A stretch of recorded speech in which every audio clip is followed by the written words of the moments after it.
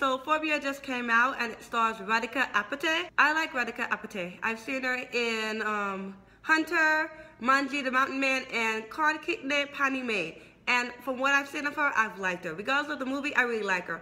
And like I said before, I had made a list of actresses who I thought were underrated, who I kind of want to see more of, and she was one of them. So I'm looking forward to seeing her in this, though I'm not thrilled about this being a horror movie.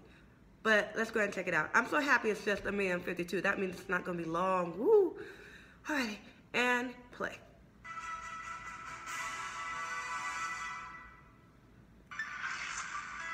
I'm already getting tense. I'm feeling the tenseness right now.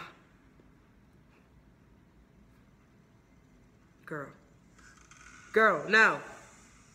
No, don't step out. Don't do it. Oh, is she afraid? She has phobia. Okay. It's not on your head. There's something crazy out there. Oh, or maybe she is crazy.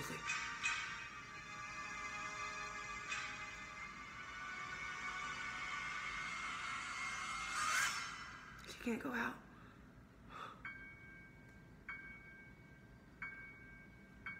Oh God.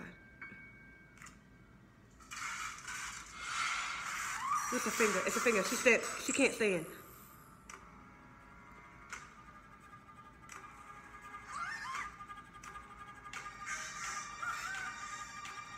Trapped.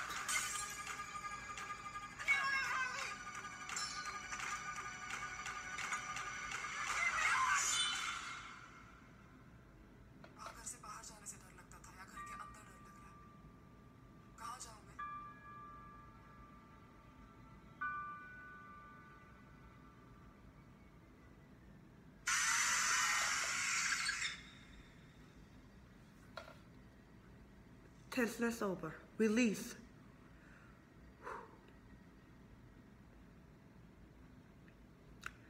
That felt more like a thriller.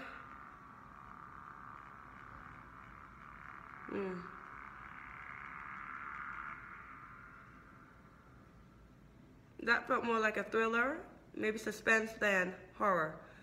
So I'm hoping it's less horror and more instead mind games. The first thing I'll say is, I thought it was going to be like a horror movie. In horror movies, you don't really get to do too much of her acting. This looks like it's really going to be dependent on her acting. And like I said, I thought she was underrated, so I think she's going to do a great job. Secondly, if this movie is mostly her in a room by herself, what are we making a movie about? Like, who is she having dialogue with? Who is she talking to? Is this a good amount of the movie just silence? With her just looking at things? What's the story? I'm not sure what the story is. Well, she's afraid to go out. What's the, I was going to say disease. What's the phobia in which you're afraid to go outside of your house? Is just her inside? They've got to introduce characters. I'm not sure what the storyline is because, yes, we've got someone afraid to go out, but what happens? I guess they'll also talk about what led to her having this phobia in the first place. That was scary. It's funny, they didn't give you much, and so it's actually even more scarier in a sense than if they gave you everything. Like if they showed you the person holding the knife, or if they showed you the person cutting the finger off. I mean, that's gory, but it's like, this has got some suspense right now because you're like, it's a finger. Why is there blood on her foot? It's leaving you with questions. It's like, how is that possible? What's happening? It's like scary not knowing, rather than actually seeing more and knowing. Wow.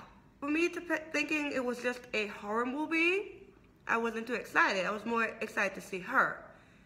But watching the trailer, I'm still excited to see her, but I'm actually also excited to see the movie. Because this left you with more questions than answers, and you kind of want to see the answers. I'm going to be afraid of the answers. I'm going to be tense as it leads up to the answers, but it looks good. So I would say a good one for Phobia. With just a short trailer, they left you wanting more. It was short and sweet and bloody.